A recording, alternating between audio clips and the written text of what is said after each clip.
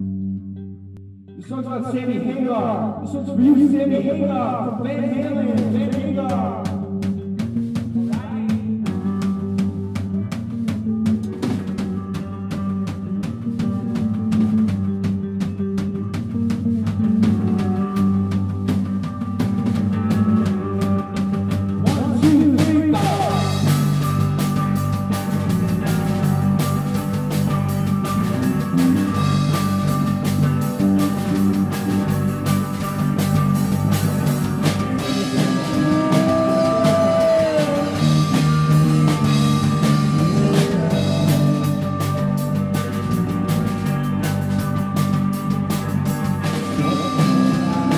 See, me and this guy here, we were in this band, Just Random Samples, 2 or 3 years ago, and then this guy saw us, and he was like, wow, I guess they're alright. I don't think we were, but Casey did the opening riff to the Wolfmother song. And yeah. Joker and the Thief. Joker and the Thief. Yeah, and that I was hooked. So then he got on drums, and I played guitar, and kind of just switched off bass, and then we got Joe Murphy to play bass. Unfortunately, he could not be here right now. A little run-in with Courtney Love. But so now we're Garst. Now we're Garst.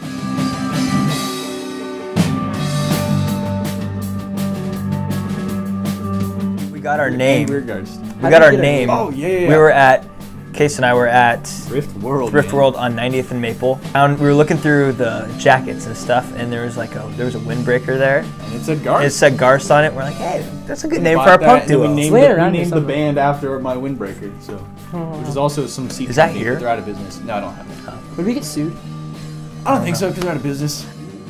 And we played our first show at the at Aromas. We sold that boy out. We actually packed the place to capacity. They had to lock the doors and stuff.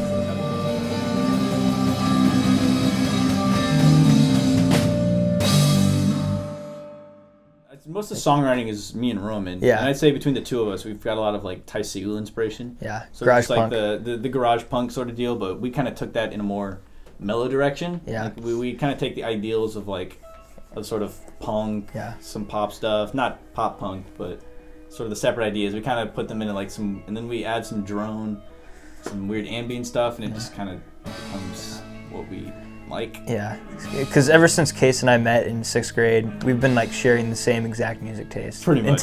But up until like last year, we've started finding other stuff like on our own.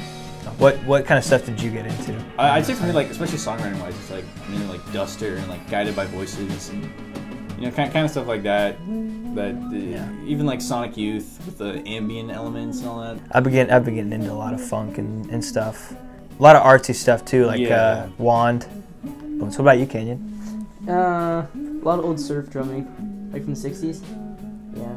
So I don't think this was our original idea, but lots of more like emotional songs. But we also want people to know early on in our show that we don't take ourselves very seriously. Yeah, we're just kind of messing around. You know? Like at our first show, we had Cannon's friend Micah come out, and he's like, "You want the best? You want the best?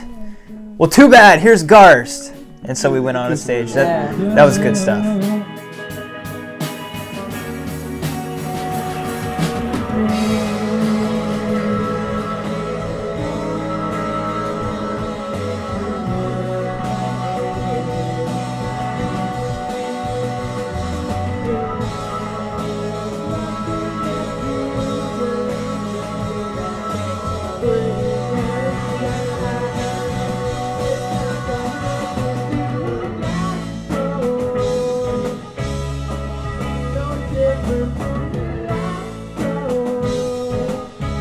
Lots of like ups and downs in our set. We sort of like we're dynamic. Exactly. We're a really dynamic band. It's sort of like a narrative in a way. Like it starts off in certain places, it kind of goes here, goes there, it kind of goes all over the place and ends at like this final sort of conclusion. It's like you meet the boss and beat him, and then you leave and you feel fun. If you want us to play at your house, we'll play. Yeah. We'll play anywhere. We'll play your birthday party. For free, We'll for play your birthday party. We'll play your graduation party. We'll play your daughter's birthday party. I will dress up as a clown. We'll and play make your a uncle's cake. bar mitzvah. Yeah, we'll play your quinceañera. Sorry if I didn't pronounce that right.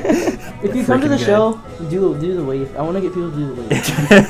Oh, here's another one. If you come to our show,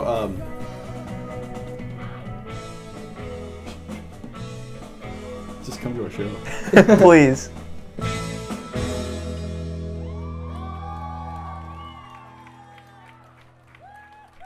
I'm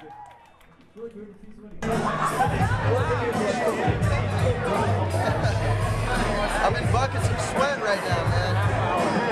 How do you feel after this show, man? Electrified, man. I feel like I sat in a chair. This guy's rock. Yes, Garst is by far one of my favorite local bands. Right up there with Timeless, but this is my first time seeing these guys. I gotta come back as soon as I can.